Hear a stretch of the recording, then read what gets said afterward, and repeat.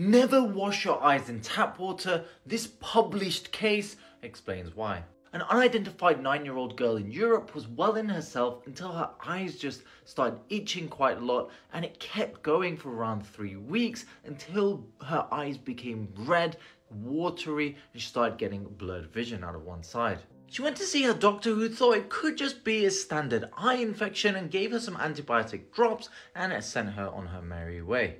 The eye just became more and more painful and itchy, and then lost vision up to the point where she could just see hand waving and not read letters at all.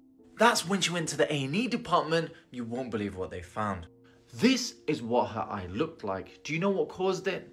A parasitic infection called acanthamoeba keratitis that she got from intensely scratching her eye and then washing it with contaminated water from the tap.